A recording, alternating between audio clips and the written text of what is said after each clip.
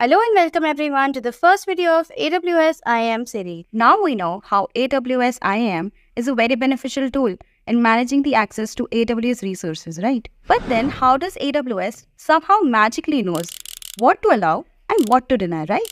Where here comes into your picture AWS IAM Policies. An IAM policy is basically just a JSON document using which you can just specify what resources to allow and what resources to deny. These IAM policies are connected to your users, user groups or roles.